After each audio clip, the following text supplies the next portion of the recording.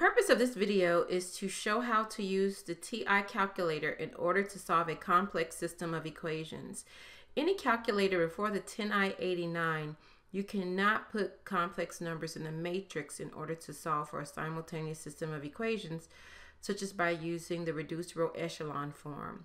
But there is a program that a user has made and uploaded to the TI website that will do this, and the program is called LINSYS.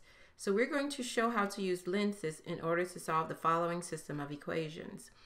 LINSYS uses Cramer's rule in order to solve any system of equations. So the way it does that, for example, if you have a matrix A11, A12, A21, A22, and that equals B1 and B2, and assume the variables are X and Y, then to solve for X would be equal to the determinant of B1, A12, B2, A22, over the determinant of A11, A12, A21, A22.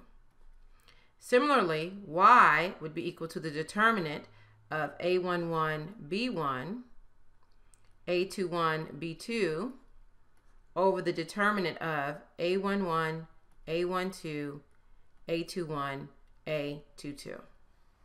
So in the LINSYS program, what you want to do is to write these two system of equations as a matrix. And what you do in the program, it asks the number of variables or the number of equations. So for this one, it would be 2.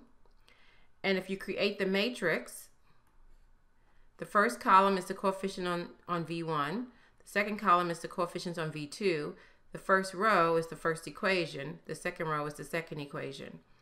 So the program asks for A1, and that is the first equation, first coefficient. So that's going to be 1, V1, minus 1, V2, and that equals 20, angle 60 degrees.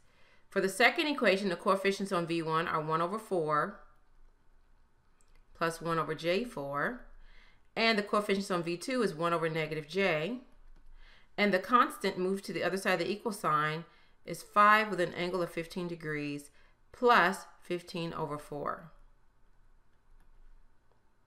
And once you put this in that LINSYS program, you should get the answers 18 angle 56 degrees and 2.31 angle negative 89 degrees. But let's go take a look at it on the calculator. First, you select the LINSYS program under the program menu on the calculator.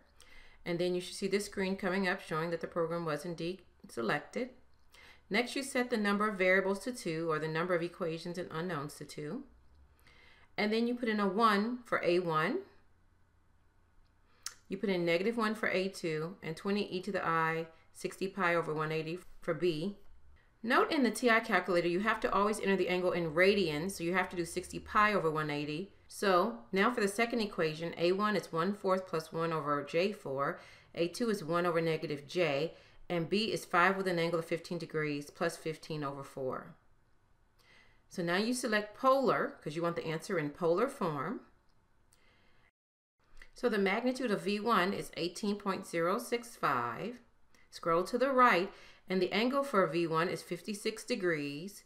Scroll to the right, and the magnitude for V2 is 2.31. Scroll to the right, and the angle is negative 89 degrees.